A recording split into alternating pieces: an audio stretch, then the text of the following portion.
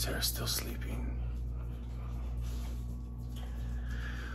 Hello, and welcome to Tackett's House of Horsepower. It's me, Steve Tackett, and I got a lot of work to do in the garage this weekend. But before I can do that, it's imperative that I start my day off right with a healthy, nutritious, well-balanced breakfast. You know, it's in order for me to power through my day and get everything done that needs to get done. So I'm gonna walk you through that real quick and just show you how we get things done around here.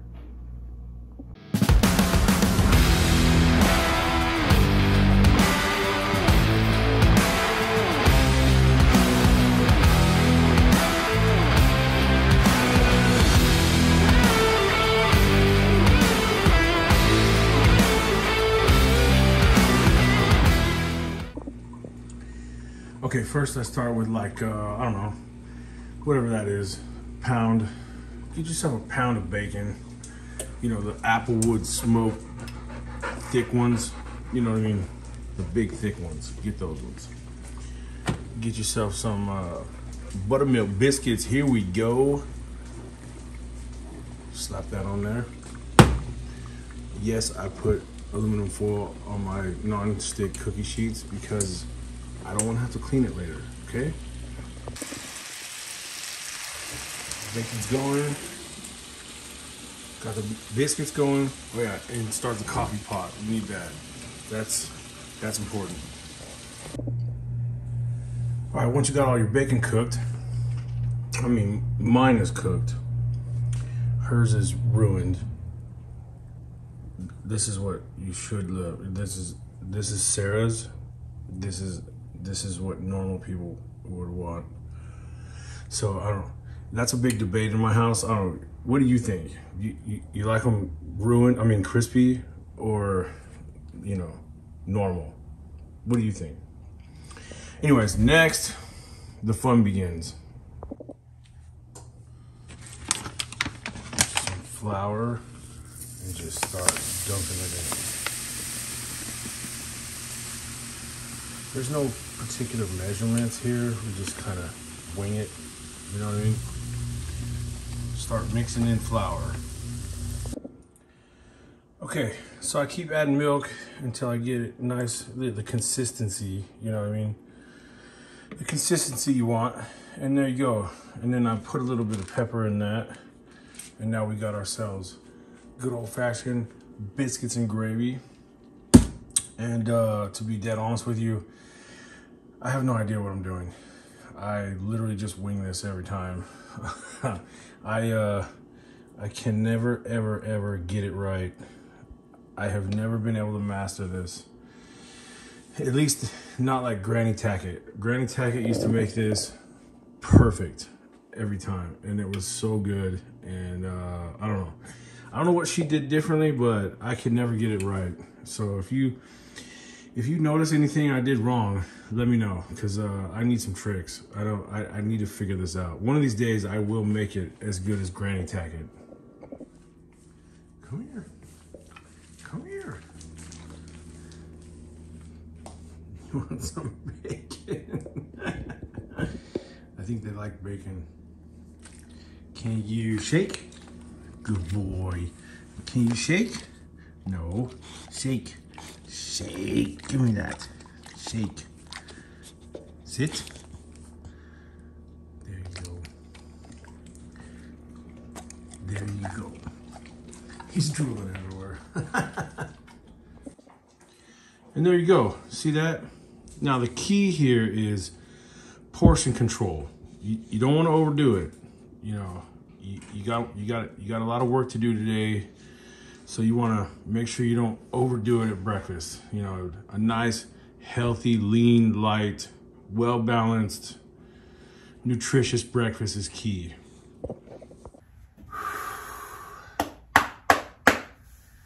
All right, now that I can't feel my left arm, it's time to do some work. So I was thinking I would start on the front clip, get the front clip put together today. That's what I was gonna work on this weekend, and I thought about it, and I thought, wait, that's a stupid idea. Like I said, I was gonna put the front clip on, and then I thought better of it because I've got a lot of work to do on the firewall. Master cylinder, booster, electrical, windshield wipers, steering column, brake lines, all kinds of stuff. Emergency brake cable, all kinds of stuff needs to go in this corner right here. And if I put the front clip on now, then I'd be getting ahead of myself. And then I'd have the fender and the inner fender and the hood and everything would be in the way. So I think the smart thing to do would be to work on this firewall and see if I can fill up some of these holes you see here. And that way it's a lot easier to get to everything without the front clip in the way. So the internet and social media is probably like a contributing factor to the downfall of mankind, but it does have some good redeeming qualities. So I posted on my Chevelle page, one of my pages I follow on Facebook, that I was missing a bunch of parts on my driver door here. Since it got repaired and Bob straightened it out, I am missing all the mechanisms and door lock and the rods and the handle mechanism that goes right there. You know what I mean? And the rod that connects that. So I posted on the Chevelle page and I said, hey man, I posted this picture. I'll post the picture. I posted this picture and I said, hey, I'm missing these parts. And a pretty cool dude named Travis said, hey man, I got it. So he pulled it off and sold it to me. So that's one good thing about Facebook and stuff like that, is you can meet people and you can get help on your project if you need it. And somebody else has it, or, you know what I mean, they can send it to you, or you can find all kinds of stuff on there. So I can put my driver door together today too. All right, take a look at this. Watch this. Oh, look at that. Oh my God. Watch, we'll even open it from the inside. Down here. Oh yeah. Look at that. So big thank you to Travis who sent me those parts. And so as of right now, all the windows and doors function as they should. They open and close, they roll up and down, everything's good. So other than door locks and trunk locks and ignition cylinder, what I'll do is I'll just order a kit this week or something, and I'll get I'm gonna get a list going and put in my first big order.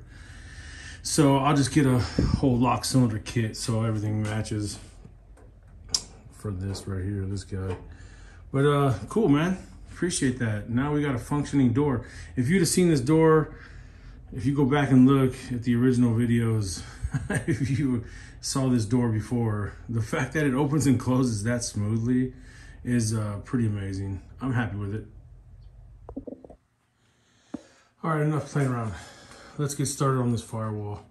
I got emergency brake cables. I got a master cylinder and booster proportioning valve kit. I also have an old line lock. We're gonna put a line lock in line on the front brakes. So I need to mount that somewhere, and then I gotta make a bunch of brake lines. So yeah, plenty to do. Emergency brake cable is in, and you can see what I mean. Like if there was an inner fender and fender right here, that would have been really difficult to get to, but we got it. I put some WD-40 in here because that thing was stiff. But there you go. E-brake installed.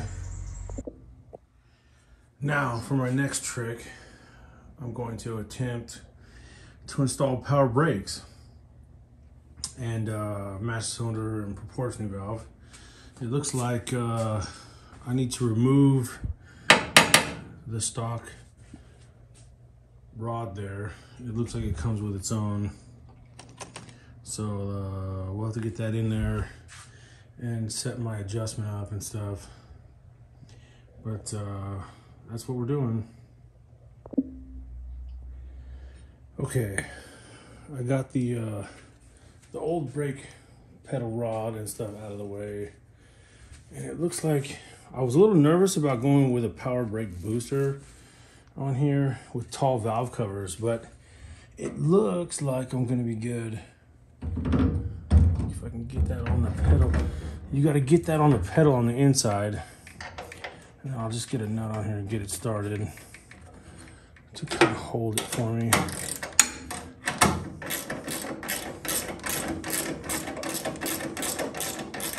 The trick is you want that rod, you gotta set that up for like what we would call zero lash.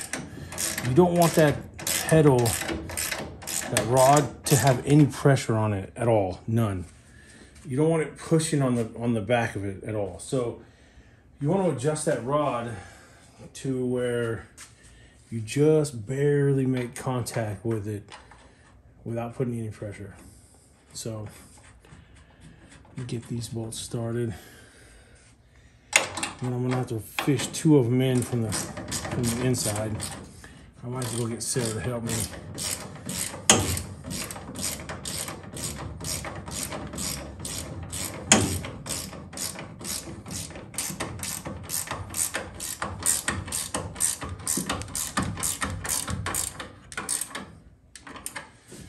Okay.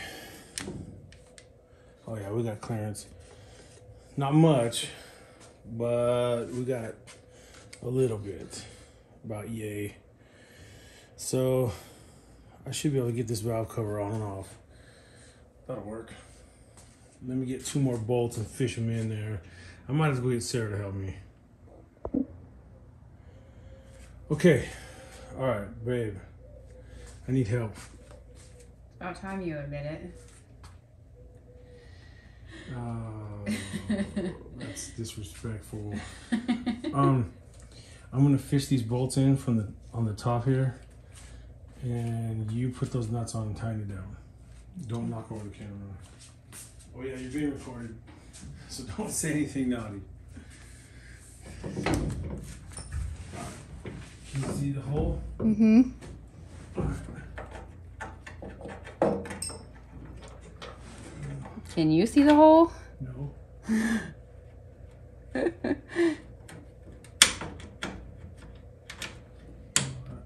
Go down. I can't.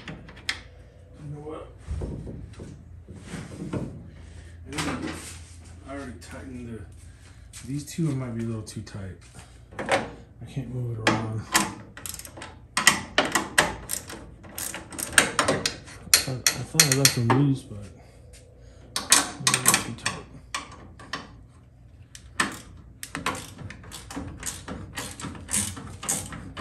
That's good. All right, you might have to wiggle it. You can lift up or down or whatever. You're gonna need this. Okay, let's try that again.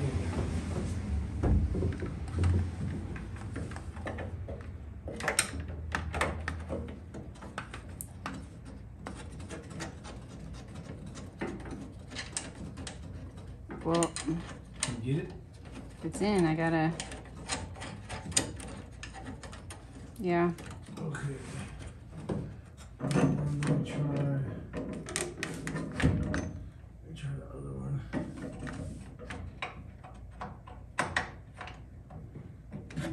Can you lift it up or down? It looks like it's lined up right there.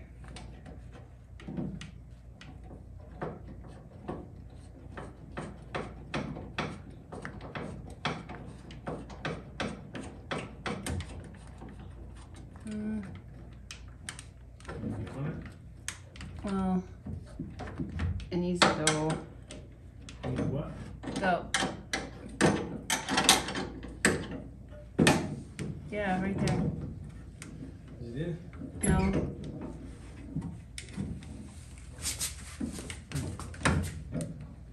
Almost. That's as close as it's gonna be. Maybe. Can you get another one? No. Well. You could have come out farther. I'm having trouble reaching it. Let me try.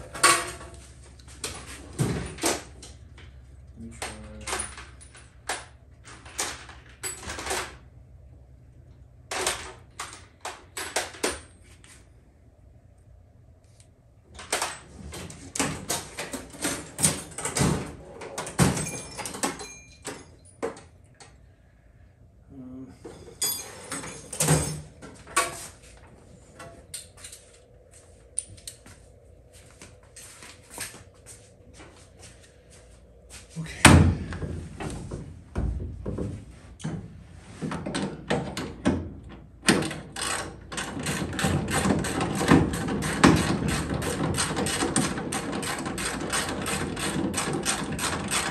Oh no. Yeah.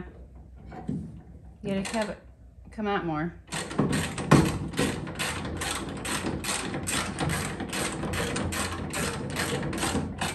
Okay.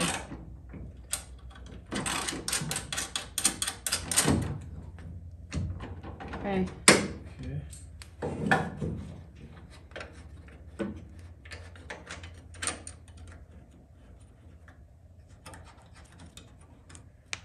Now tighten the top two first. Which one are you gonna do first? Top my left. This one? No. I can now. Do that one. Okay. No. Am I on? Hold on. Are you going the right way? No. Never. You tighten it.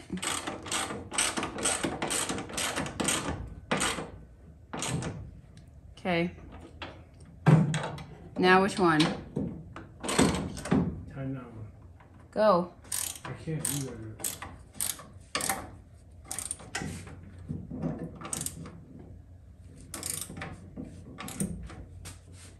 That's as tight as I can get it. Okay. That's fine. Now which one? That's it. I can do it now. Okay. Thanks so much for your help. I appreciate it. Always here to help. Okay. Now go back inside. No.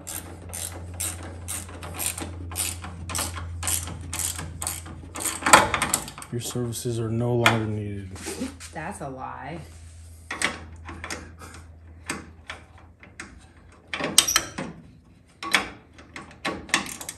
What do you want to eat? I'm not hungry. Oh. Why are you always hungry? Most people eat every couple hours. No. No, they don't. Yeah. No, they don't.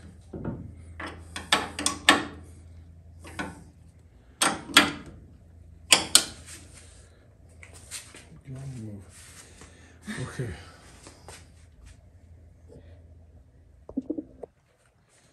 All right, take a look. That's what I was worried about there, is this gap. I've got more than a finger's gap there, but taking that valve cover on and off was gonna be kind of my worry. All right, so there you have it. This is the CPP, no, I'm not getting paid, trust me. CPP kits, disc brake front end that I bought, kit thingy that I bought. Anyway, the originally this car had a single piston master cylinder with one brake line that came out of it, and it went down to this distribution block, and it came in the top right there. And then the front left, front right, and rear brakes all used to get fed off of one brake line. Well, that's fine in 1964, but today they came up with something much better, and that's the dual feed or dual piston master cylinder with a proportioning valve. So now what you got to do is you can use that same distribution block, just block off where the rear brakes used to go, block that off. And then you're gonna take this brake line and we're gonna bend it and point it towards the up. And then we'll come out and it's gotta tie in to the back of the proportioning valve. And then the front of the proportioning valve, wow, it's really hard to point at stuff looking at it through the phone. Okay, so the front of the proportioning valve, we'll run that down to, we're gonna run that down to a solenoid for the line lock somewhere. We'll mount it somewhere on the firewall somewhere. And then, so the front is gonna feed through that solenoid and then into the front brakes. So what that means is with the newer modern proportioning valve, the dual setup like this, 90%, about 90% of the front gets all the pressure, and the rear only does about 10% of the work anyways. They figured out a long time ago that the original setup was kind of dangerous, because if you have to like panic stop or hit the brakes real hard, if all four corners get the same amount of pressure, when you really hit the brakes hard, the rear brakes can lock up because the car dips forward so much. All the weight's on the front tires. So the back tires will lock up and you lose control of the car and you go spinning and doing circles, and you know what I mean, you end up wrapped around a telephone pole. So somebody came up with this setup, and it's much better. And so that's what we're doing. So we have a dual feed setup now. The rear brakes basically just come off of here, like I said. And you could just come straight off of there and go to there, but I want line lock. And basically, once you put this line lock in, it's just a 12-volt solenoid. And what it does is, when you want to do a fat, nasty burnout, what you do is you pull up to the burnout box, or you know, your buddy's house or whichever, and you step on the brake pedal real hard, and you build pressure in the system. You pressurize the system, right? When you step on the pedal, the master cylinder pressurizes the system and the brakes lock, right? And then you push the button and you close that solenoid. Then you take your foot off the brakes and it releases the fluid from the back brakes like normal. But as long as that solenoid is closed, it's gonna hold pressure on the front. So your front brakes are locked. So when you wanna do a fat, nasty burnout, you can lock your front brakes and release your rear brakes and do a burnout as long as you want. And then when you release that solenoid, you release that button, the solenoid is gonna release and the front brakes are gonna release the pressure, and away you go. So that's kind of what we're aiming for. So anyways, I've got lots of brake lines to make. I've got to mount this someplace out of the way somewhere, and I got to run brake lines to it. So yeah, brake lines are not much fun, so I probably won't bore you to death with that. But anyways, you get the idea of what we're shooting for here. All right, the fat, nasty burnout device, also known as a line lock, is mounted. It's gonna go right there.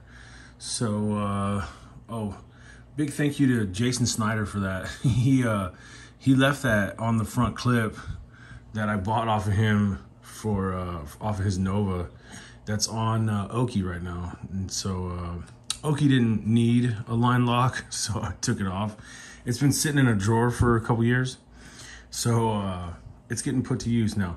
And that's kind of the theme of the whole car, really. I mean, almost everything on this car, I'm trying my best to recycle parts and reuse parts and stuff, use stuff that I have laying around. So it's kind of why we're calling it Down and Dirty, because it's really it's gonna be put together with nothing but spare parts, really, for the most part.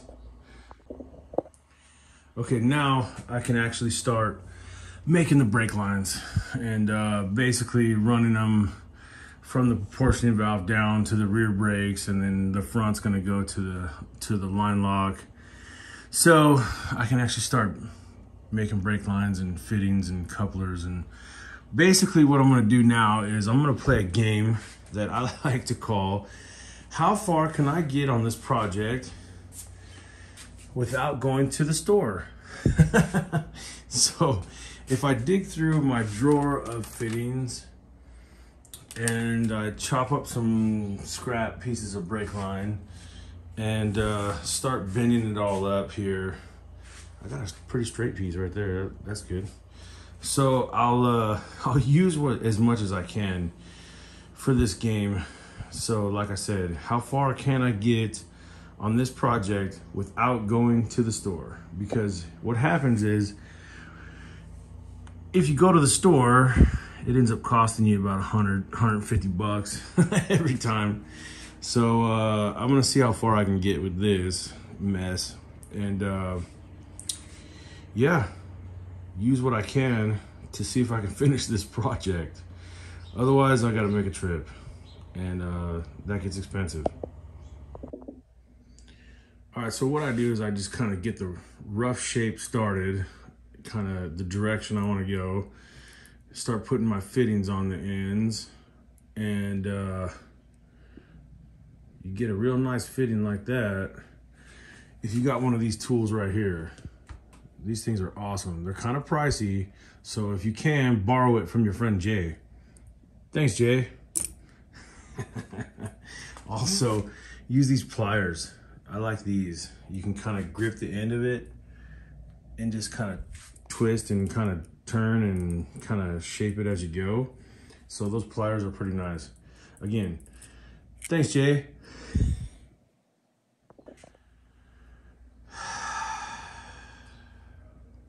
Well, this is what I came up with.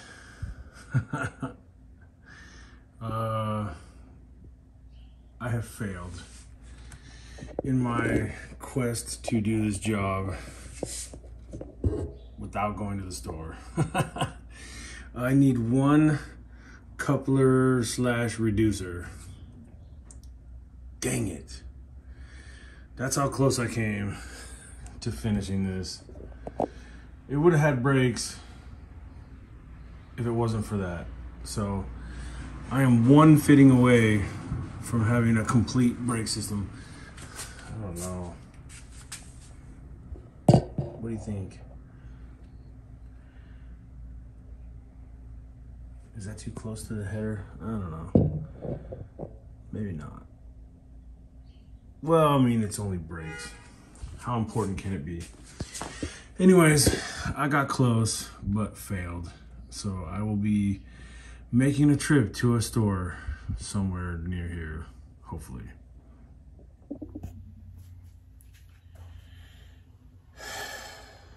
So I got within one fitting away from having the brake system completed. So that's all right. I'll take it. That's all right. My junk drawer came in handy. I had almost everything I needed. But anyways, I think that'll wrap it up for today. I'm gonna clean up and take a shower. It is hot and kind of humid today.